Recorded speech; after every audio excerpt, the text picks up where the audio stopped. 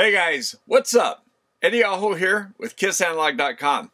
Today we're here with ITECH AC power source. Yeah, they call them AC power sources. It's like an AC power supply. It basically replaces a variac, like this volt box I have. I have this B&K Precision, which is kind of ironic because I think it's going to take the place of this guy, which it's kind of ironic because in the same brand as that guy, you'll find one of these that looks identical, but it's a little over $1,000 more than this one. So this is a good price. Now these are expensive. AC power sources, you don't find them in all labs. So yeah, they are a little bit more expensive. This guy is around 1,600 bucks. A little more than that, I think. I don't know. We'll look to see if it's on sale. Okay, but very nice. So now a variac, a nice one like this, they're not cheap either, but you know, less expensive than this. The advantage with this, other than being digital and all that kind of stuff, is this guy, you can bring up voltage nice and slow like you can with the variac, but you can also, I mean, with the variac I can, you know, move the voltage up and down and play around like that, but it's kind of just up to how I move my hand. You know, it's not a scientific way to change your voltage to see how your power supply reacts. With this, you can have it sweep across a low voltage range and a high voltage range. You can go through several different voltage ranges and sweep back and forth. You can also sweep the frequency. Okay, so for AC power supplies, you might want to go from, say, 47 hertz to 68 hertz, so you can have it sweep through that. You can also have it sweep through that frequency range and the voltage range at the same time. So you can do different kinds of disturbances. You know, the light dimmers, they can cause problems. And so you can have it put kind of like a light dimmer voltage output to see if that's going to affect your product. So there's different kinds of line disturbances you can do with one of these things. It's really cool. Now the other thing you can do with this is you can set the current limit. With that thing, I just have to wait for a fuse to blow, which I've blown a fuse or two. But with this, you can set the current limit to, say, half an amp, you know, something low, so that in case I'm testing some product, I don't blow up the product if there's a problem. Now, maybe there's an inrush current. Well, you can set the peak current on this so that it'll allow a peak current. And so you can have an RMS current plus a peak current level setting. And then I think it goes to some transient current for 1 second or something like that. So you can do things like that to help protect your product that you're testing, but still give it a surge current, at the same time maintaining that low RMS current, so that if it's putting out a current for longer than a second or whatever it is, it'll trip itself. So yeah, you can protect your product better, you can test it better, and it puts out really clean power. I think it's 0.5% THD, which is pretty darn good for an AC power source. So very nice. And this thing, okay, it comes with a certificate of calibration. So, and I like how they put it in plastic bags unfolded, because I have a little file, a little bookshelf up there that I put things like this and manuals.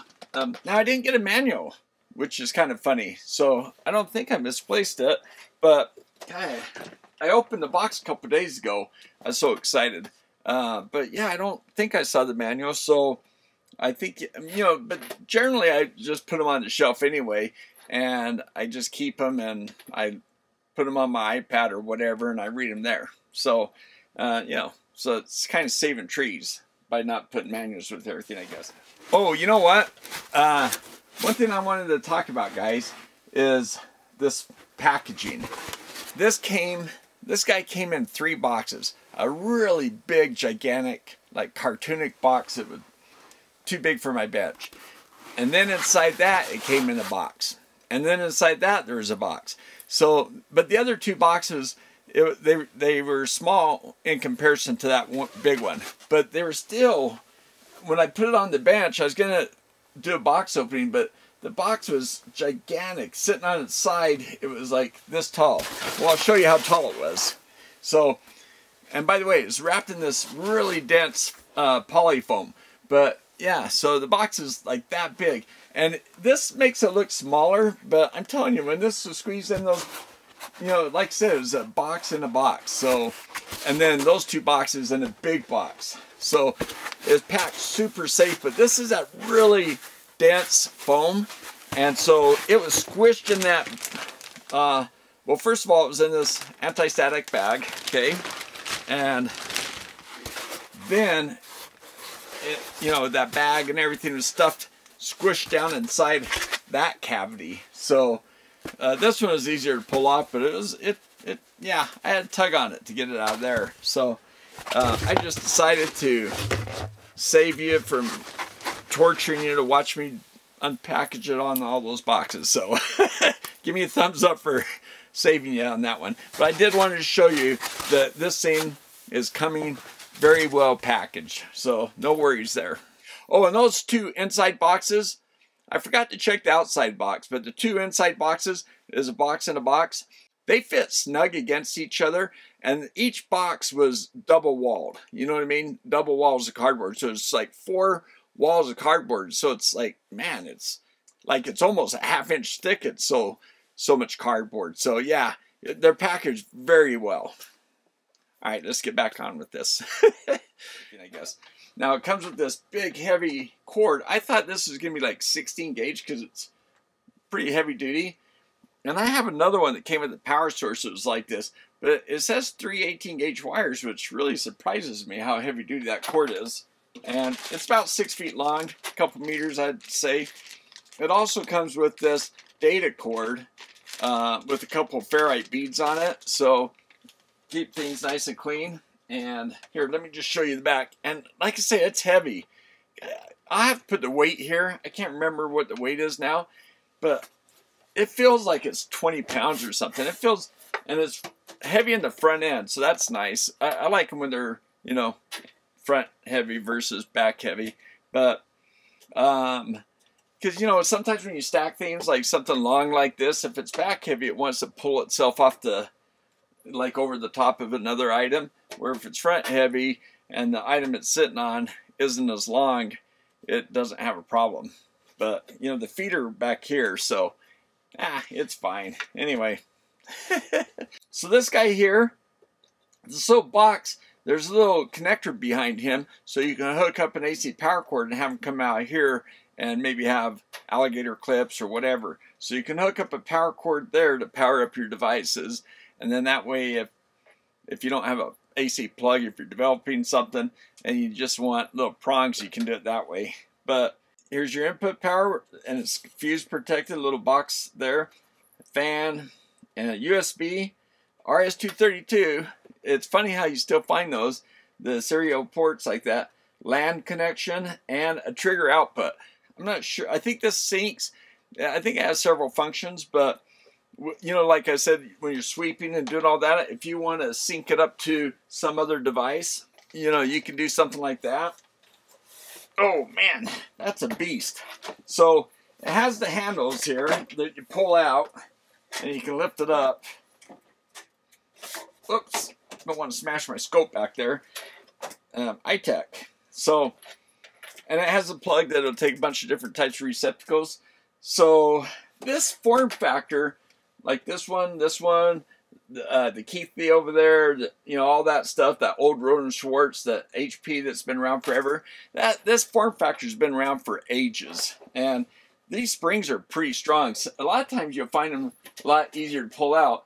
If they're too easy, that's not good. But these are pretty darn strong. So that's good. It'll stay in place. So anyway, that's kind of the way you can set it up on your bench. I'm going to drop down like this because I'm going to show you. Yeah, so when you pull this out, they're pretty strong springs, so you got to drop it down like that. Now, here, let me get this situated here. I'm going to plug this power in. All right, so I got the power plugged in, and let me turn on the display. I don't know if you can see that. You probably can't. You know what? It does a self-check and comes on. It has these VFD displays. Maybe you can see this one. These VFDs, I think that I'll have to check to see if you can adjust the brightness. I think you can. You can go into configuration, I think. I'll check that out. In this video, I'm going to keep it nice and short. I'm just going to show you a quickie what this thing can do and show you the display real quick. But these VFD displays, variable, or what are they called? It's a vacuum frequency display, I think is what it's called. It's been around forever. It's kind of an old, well, you know, they've been around for a long time, and then they kind of went away with LCD displays taking over. But the nice thing about these VFD displays is they're very bright. You can see them, no problem. You don't have to be at a certain angle. I mean, they're just bright displays, so they're really nice.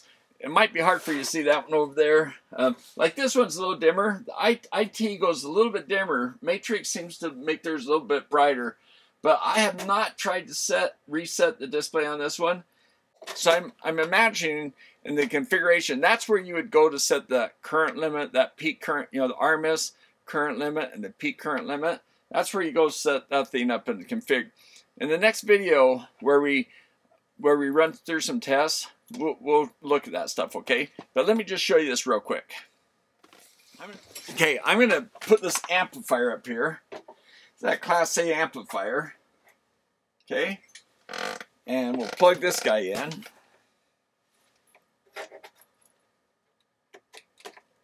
Okay? And then once you plug it in, I'll bring the camera over to show you this, but you just, you know, it says 120 right now, but you go 120 and then enter. So the little cursor's set up on voltage. Now if I hit current, or I mean frequency, it comes over here and flashes the frequency. I'm going to go 60 hertz. It's on 50 right now. Okay, that's 60 hertz. So I could go back to voltage and reset that. Okay, so you can set those things up. It's going to display power factor and current. And when I turn it on, those things will come up.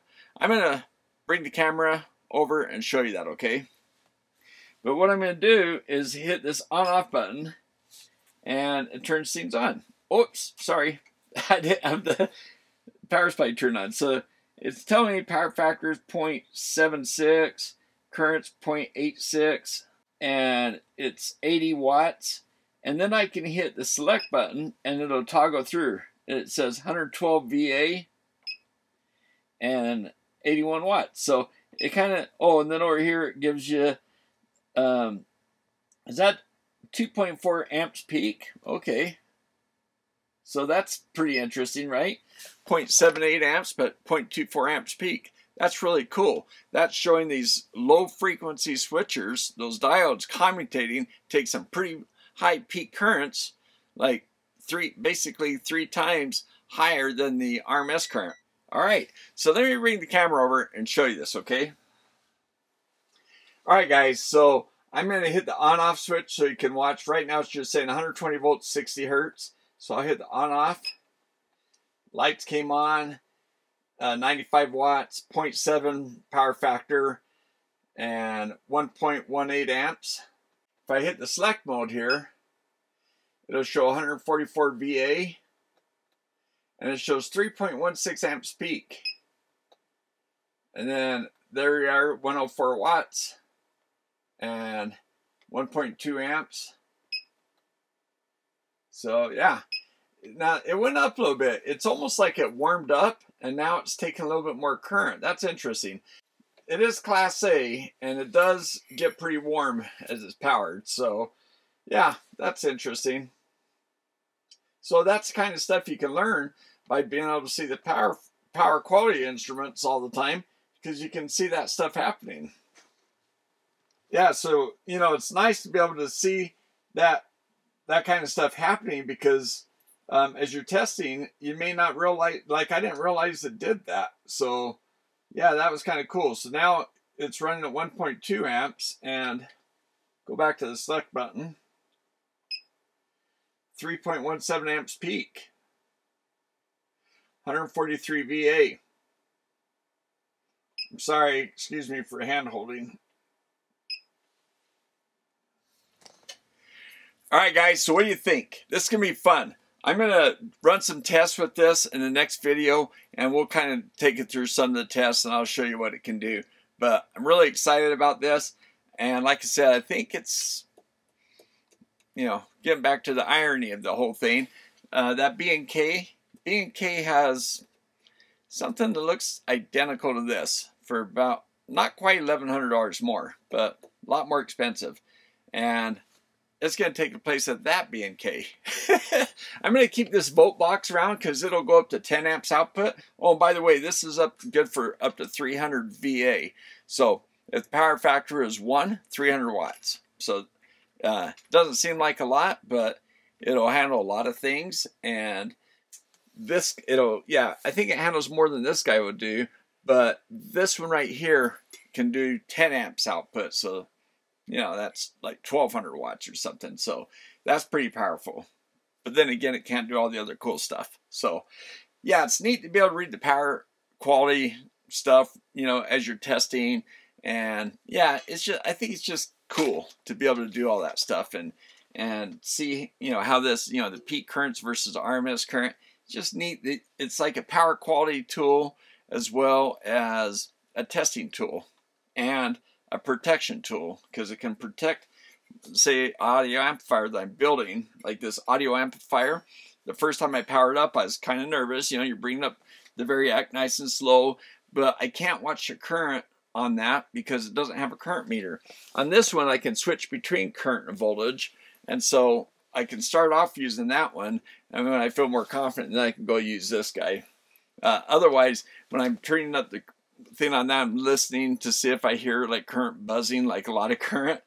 But this is going to simplify life and make things safer and better. So 2 thumbs up to ITECH. Thank you so much for sending this out. For a power guy, yeah, I'm in heaven. Love it. Yeah, that is awesome. So hey, 2 thumbs up to my patrons as always. You can become a patron for as low as $1 a month down below. And you can hit that super thank you button down there, right where you can help the channel for free by giving the old thumbs up. You know, but that super thank you is a way to give a one-time, you know, donation, like buy me a cup of coffee, a beer for a rant video, something like that. Yeah, so, oh, and 2 thumbs up to my members of my channel. I think I'm 5 members still. And thanks for hanging in there. And 2 thumbs up to my team member. The team member, yeah, that guy, yeah, thank you so much. And appreciate all you guys watching. Use the links down below. You know, some of the links have discount codes, so you get a discount. And yeah, and otherwise, it doesn't cost you anything extra, and it supports the channel. So appreciate it. Thanks for watching, and yeah, look forward to the next video with this guy.